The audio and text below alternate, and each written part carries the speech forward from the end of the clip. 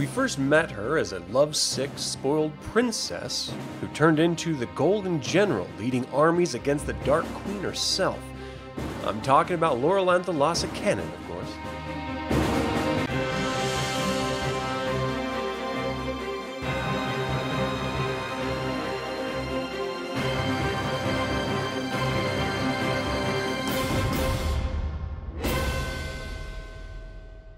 Welcome to another DragonLance Saga episode. My name is Adam, and today we're going to dive into the life of Lauralanthalasa Kanan. I'd like to take a moment and thank my collaborator patrons, the Heroes of the Lance, and invite you to consider becoming a patron or member of this channel by visiting the links in the description below. You can even pick up DragonLance gaming materials using my affiliate link.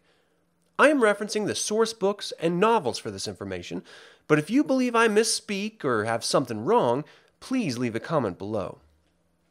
I get a lot of flack from DragonLance fans about my perceptions of Laurana as a character.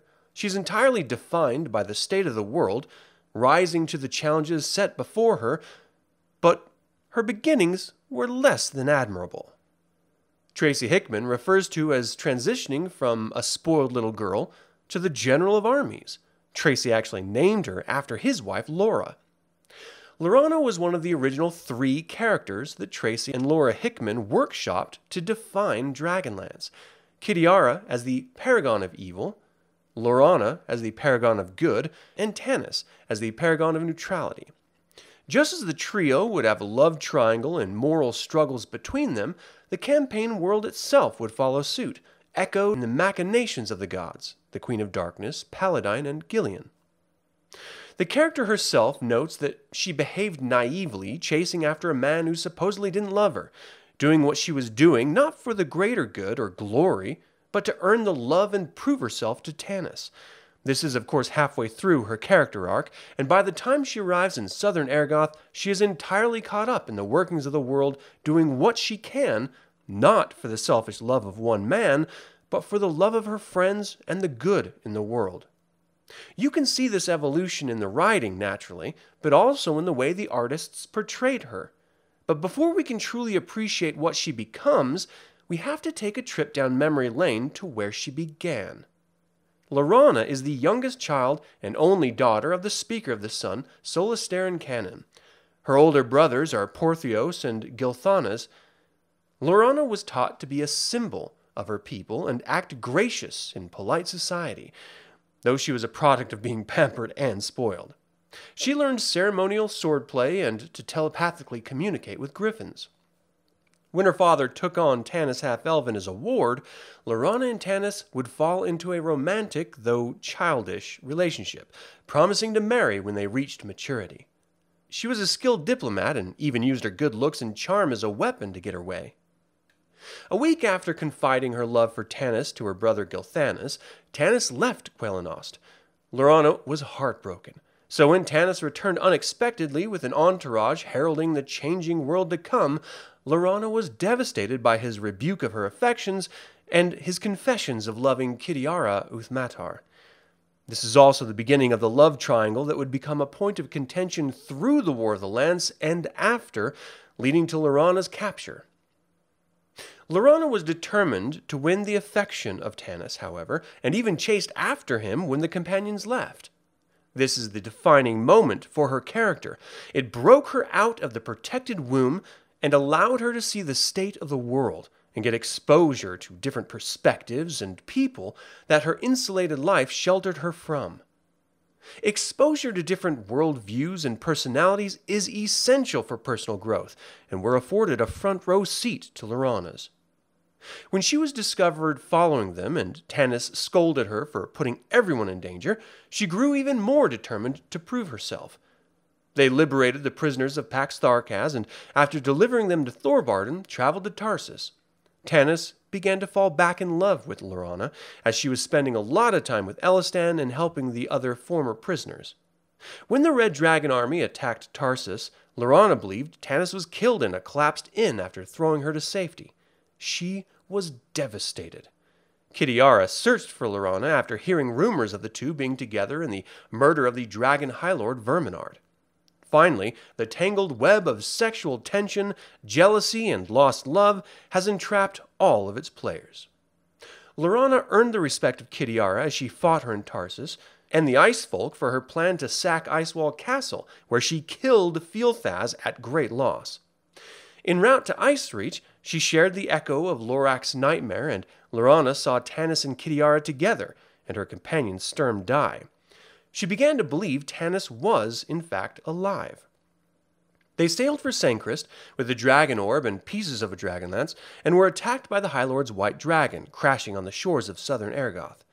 There she was reunited with her family in exile, but chose to deliver the orb to the Whitestone Council against her father's wishes. She split with Derek and Sturm and was led by Silvara to Huma's tomb. There they forged the dragonlances with Theros and delivered them to the Whitestone Council. She was asked to speak on behalf of Sturm, which led him to earning his knighthood, and she was sent to the High Clerist's Tower to teach the knights how to use the lance.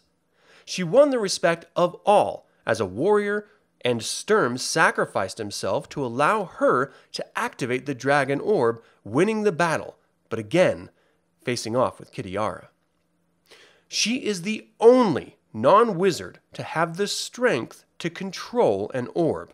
This is a long way from where we first met her. Though she still wanted Tanis more than ever, she even violates the law by breaking out a prisoner in exchange for Tanis in a trap set by Kitiara, where she was ultimately captured by Lord Soth. Laurana was presented as a gift to Takesis, and Tanis went after her, using Kitiara to get her back. This backfired as Laurana no longer trusted Tanis. This is also the most unbelievable moment in the books for me. Laurana has longed for Tanis and sacrificed everything for him with the trait of Baccharis. Yet now that he is the one saving her, she no longer trusts him? But again, not for long, because as they're escaping the temple, her affections magically return after he refuses Kitiara's offer. Now, I may be alone in this, but it was very unlike the character we have known to date. The year after the War of the Lands, Tanis and Laurana marry, and 15 years later, they would have a son, Gilthaz. They worked together as diplomats, trying to unify the people of Krynn to no avail. The Quilindusty would capture Gilthaz, and Tanis would be called to investigate the Knights of Takesis. This would lead to his discovery of Sturm's son, who he would sacrifice his life for to honor his old friend, and Laurana would be called to Quilindusty by her son as his advisor. Laurana would remain in Quilinos with her son, secretly sending elves out of the city before the dragon overlord Beryl attacked it. She would face off against the dragon, and even kill it, before she died herself. From spoiled princess to golden general, and finally as queen mother, Laurana led a life that was both inspirational and terrifying. She always stepped up to the situation presented to her, allowing her focus and love of her friends and family to guide her choices to the end. There is no other character that turned as many heads, perceptions, and hearts as Lauralanthalasa Kanan, and was admired and respected by her enemies as much as her allies. And in reflection, perhaps I like her more for the moment of confusion and questioning Tanis in the Dark Queen's temple. It added a bit of the frailty to her character that seemed to be lost since childhood. For any character to be believable, they need faults as much as virtues, and for Laurana, both were love, just as it can be in real life, and that makes her real to me. But that is all the time I have to talk about Laurana. What are your favorite scenes of Laurana's? Do you have a favorite painting or illustration of her? Do you believe she was a spoiled little girl like the authors and artists? And finally, if you had to spend time with Kitiara, Tanis, or Laurana, which would you choose and why? Leave a comment below. I'm able to create these weekly videos because of your attention and support. If you're not already a patron or member of this YouTube channel, I'd like to invite you to consider becoming one. If you'd like to pick up any edition of DragonLance gaming materials, feel free to use my affiliate link in the description. This channel is all about celebrating the wonderful world of the DragonLance Saga, and I hope you'll join me in the celebration. Thank you for watching. This has been Adam with DragonLance Saga, and until next time, remember, I can't hang around protecting you. Neither can Gilthanas. You have behaved like a spoiled brat. I told you once before, you'd better grow up. Now, if you don't, you're going to die, and probably get the rest of us killed right along with you.